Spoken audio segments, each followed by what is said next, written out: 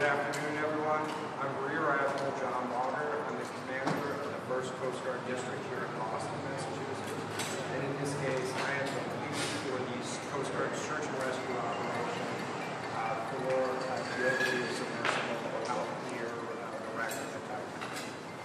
Yesterday afternoon, we were notified by the operator of the submersible vessel that it was overdue, and it had 5 persons on board the submersible. So we're working very closely at this point to make sure that we're doing everything that we can do to locate the submersible and rescue those on board.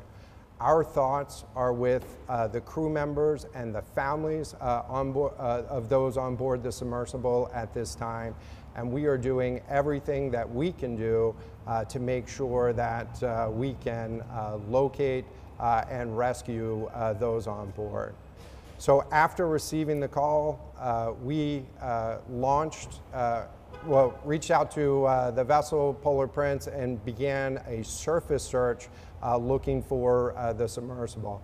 At the same time, we launched a C-130 aircraft to conduct an aerial search, both visual and radar, of the scene.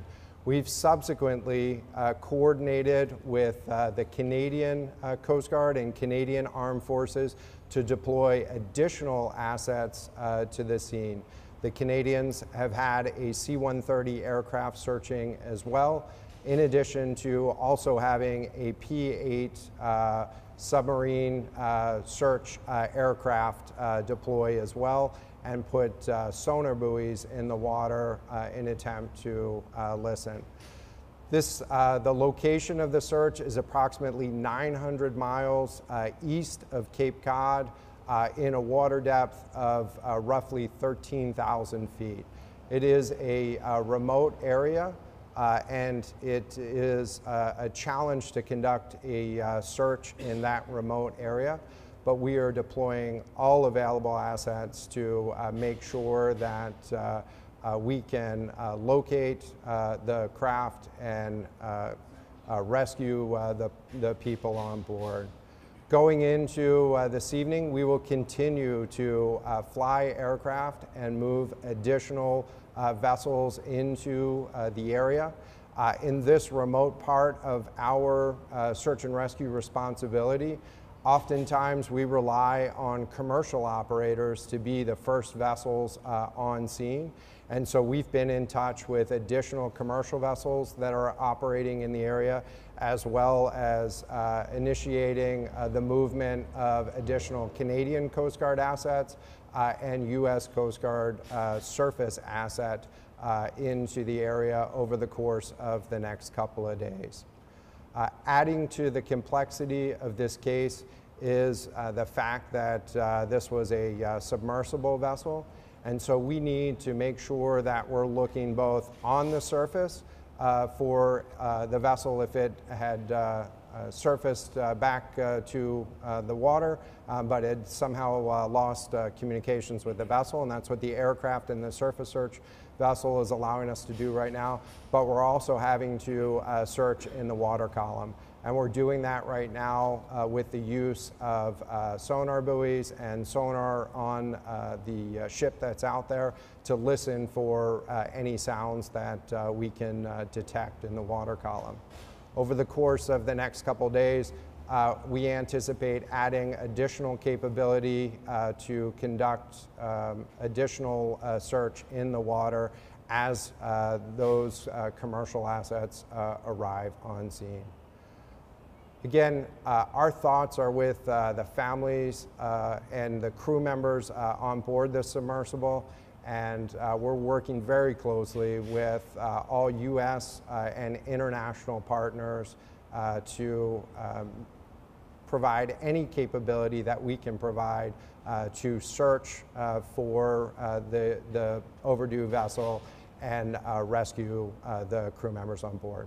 At this point, we'll take questions. There were reports that the submarine may be trapped in the wreckage of the Titanic. Is this even possible? And if that were the case, how much oxygen would these people on board have? So in terms of locating the overdue submersible, we have to make sure that we're looking on both the surface using aerial and surface vessels, but then expanding into underwater search as well. Right now our capability is limited to sonar buoys and listening for sounds, but you know, we're working very hard to increase the capability. We understand from the operator of the vessel that the vessel was designed with a 96-hour sustainment capability if there was an emergency on board. And so we're using that time, making the best use of every moment of that time to locate the vessel. Sir, can you talk about who was Hamish Harding, a British explorer, and confirm that he's on board some family? At this point, I'm not in a position to confirm the identity of anybody on board the vessel. Out of respect for the families, we're you know, going through the notification process, and more updates will be forthcoming.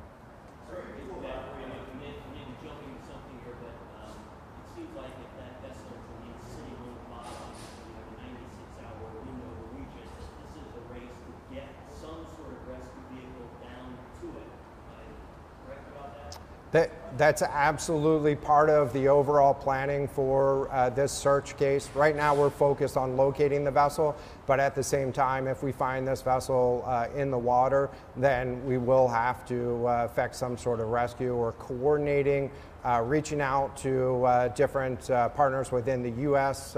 Navy, within the Canadian Armed Forces, and within private industry to understand what underwater rescue capability might be available. Are there any vessels on the way there that could do that, that could get down there?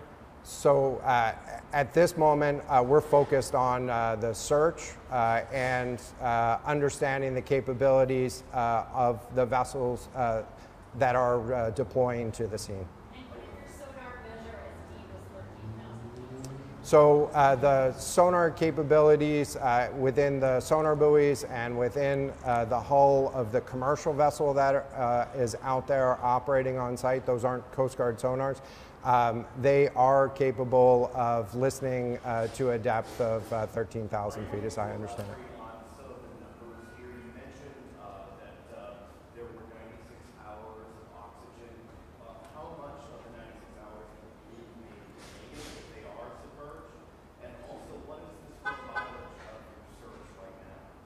So in terms of the square mileage of the search, I don't have that number right at this moment, but it includes both a surface area that we're looking at and a subsurface area. And so we'll get you the exact number for the square mileage of the search. In terms of the hours, we understood that that was 96 hours of rescue or emergency capability from the operator. And so we anticipate that there's somewhere between 70 to the full 96 hours available at this point. Do you believe that the sub could be in a location near the Titanic? And if so, what are some of the challenges with sonar and the debris field that the Titanic had faced? So it's certainly the purpose of the submarine was to, as I understand, the purpose of the submersible was to provide opportunity to visit the wreck site and explore the wreck site. So that's a possibility. Again, right now our focus is getting on as much capability into the area as we can and understanding that full capability of those assets that are being deployed. Our aerial assets that are being deployed have the capability to do both visual and radar searches, and the Canadians' asset had the ability to drop sonar buoys and listen, and so we're using all that information to improve our search capability.